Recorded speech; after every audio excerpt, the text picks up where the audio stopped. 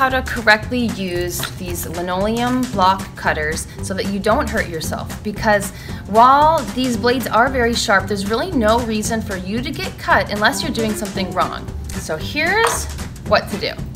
First, you're going to always place your linoleum on a bench hook. So this metal bench hook has to go on your table so that it hooks in like this, so that when pressed forward it can't go anywhere. It should be flat on the desk, and then you see there's this part that sticks straight up. That's so that the blade can actually hit this when you're carving if it slips. Then you put your linoleum on top of this.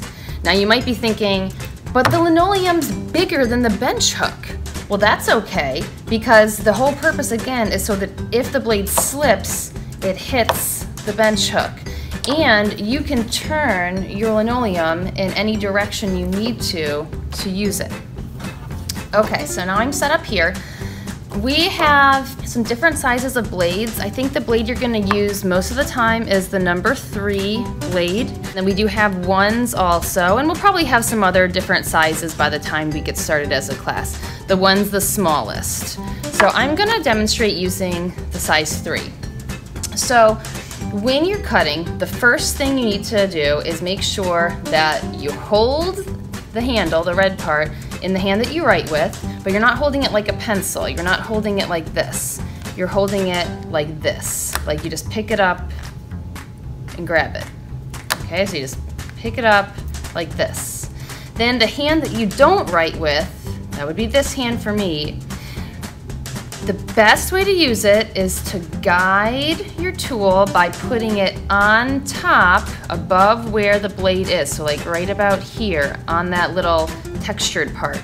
So if I'm gonna cut a line, I'm gonna always have my blade pointing towards this bench hook. I'm gonna put my finger here to guide it, and I'm gonna press. And then a piece of the linoleum will come off. Okay, so again, I'm gonna put my finger here on that little textured area and press. And every time you do this, you're gonna remove a little piece of linoleum. So this is time consuming. This is not something that you're gonna get done really fast. Now, if this doesn't work well for you, putting your finger on this textured part, or if you're at all afraid, you know, maybe you cut yourself once before, or maybe you get cut and you're afraid, then keep the hand you don't write with out of the way. So watch, here's something else you could do. You could put this hand that you don't use, the hand you don't write with, put it across your project, then put the other hand on top that has the tool in it, and then press away, okay? So again, either you're using the hand you don't write with as a guide, or that hand is out of the way completely. That hand should never be in front of the blade, and you should never be pressing the tool in any direction except for straight up. Now what happens when you have lines that are side to side that you want to carve? You turn your linoleum. So when I want to carve this line right here, I'm going to turn my linoleum. Now I'm going to carve right outside my pencil line, so I'm going to start right about here. I'm going to press a little bit down at first to get it going. I'm just going to guide it. And as it turns, look, I can turn my tool too. I can kind of wiggle it. You can make like wavy lines. I'm going to pick it up when I need to turn straight up again. Okay, so again, anytime this slips, it would hit the bench hook. It would never hit your hand if you're doing this properly. Okay, so what would this number 1 be for? This could be great for little fine details, like in my leaves here. You could see like I can carve some small lines. I did that already. You can kind of see some of them. Small lines up here, maybe right here. I want to do this wavy line here using the size 1. All right, so those are the basic how-tos on how to use these linoleum block cutters. So I hope that no one cuts themselves. We don't want anyone going to the nurse. We want to be able to carve safely and have a great time with this project.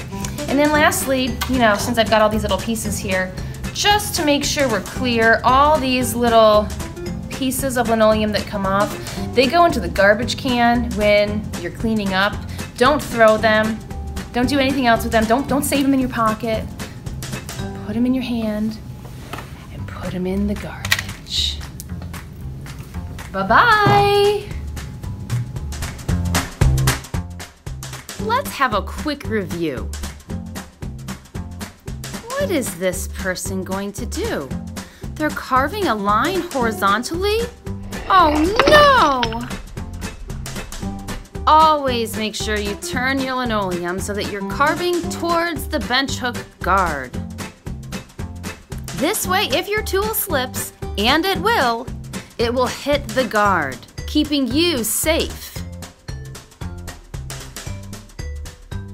And for our last safety reminder, make sure you keep your fingers away from the blade at all times.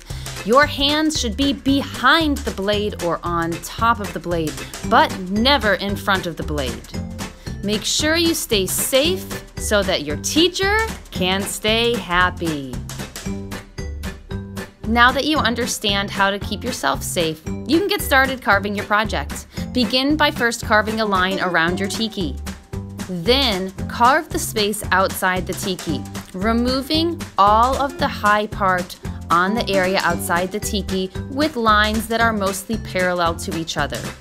The lines do not have to all be straight. They can curve and they can wave, but they should be mostly parallel and not crisscrossing. This will take some time, but it can be a lot of fun, and actually I find it very addicting. So I hope you enjoy it as much as me. Happy carving!